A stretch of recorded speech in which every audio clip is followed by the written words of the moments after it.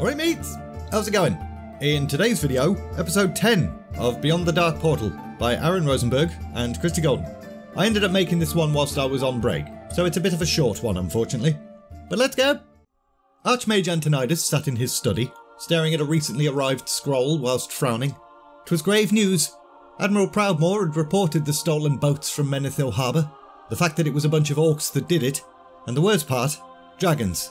But not just any dragons. The Horde had managed to enlist the aid of the Red Dragonflight during the Second War, and that was hard enough to accept or believe. But now they had help from the Black Dragons as well. How could the Alliance hope to stand against that? A soft tap at the door then interrupted those thoughts. Enter, Krasus. You left word that you wished to see me. Yes, I left word. Months ago. Where have you been? I had other business to attend to. Krasus was being a bit evasive, which Antonidas was not a big fan of. Other business? You serve on the Kirin Tor, Krasus. A fact I should not have to remind you of. If you cannot make time for such duties, perhaps someone else should serve in your stead. If that is truly what you wish, I will step down. I would prefer to remain, however, and I promise you that Dalaran and the Kirin Tor currently have my utmost attention. Antonidas stared for a brief moment, but then nodded. He didn't really want to sack Krasus. Bloke was cool, powerful, smart, even if he was occasionally evasive. Take a look at this. The Archmage then thrust the report to Krasus, and watched as he read it, with shock and horror growing on his face. The Black Dragonflight. My research leads me to believe the Red Dragons have no love for battle or bloodshed. They only serve the Horde under duress. But the Black, that pairing seems more logical and deliberate, and much more dangerous. I agree. You are our resident expert on dragon lore. Do you think there's any way to stop them? Or at least limit their effectiveness? The alarm sounded, quickly and suddenly, and both wizards locked eyes. It took Antonidas a few seconds to identify which alarm it was, and what that actually meant, but eventually... The arcane vault. It's being breached. Well, that wasn't good news. The arcane vault stood near the heart of the Violet Citadel, and was protected by the strongest possible wards and magics. It held many of the city's most powerful artifacts. So without another word, Krasus held out his hand, Antonidas grabbed it, and the two teleported. And as they arrived within the vault and got their bearings at the sudden change of surroundings, they saw several men mooching about. Except, they weren't men. Not living, breathing human men anyway. Bloody Death Knights they were. Why were they here? What did they want? They certainly weren't hanging about near any of the weapons or destructive artifacts displayed around the room. They appeared to be gathered in the centre, around another figure, clutching something in his hand.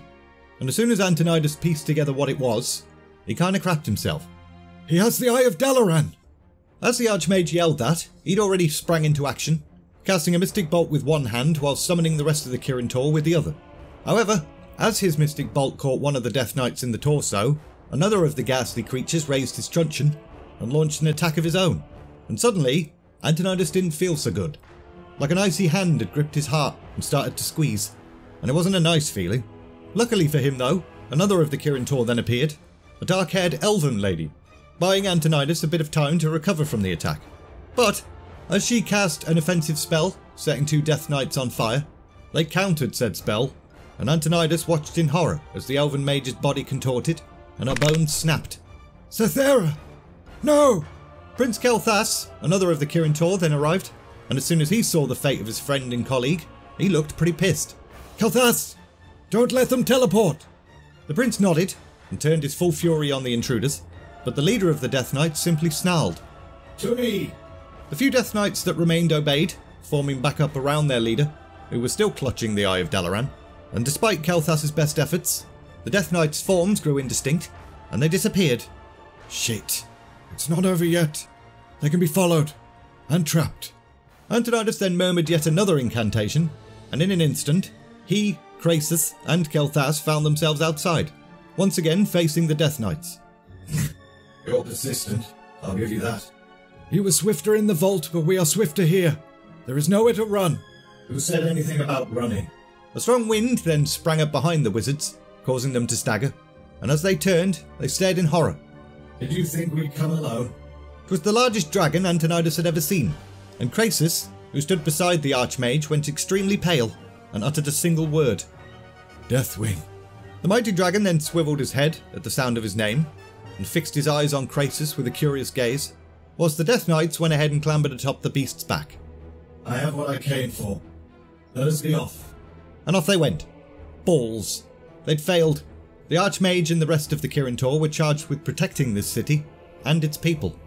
And tonight, they'd sucked at both of those things. One of their own had fallen, and the Horde now had the Eye of Dalaran. But what the bloody hell did they need it for?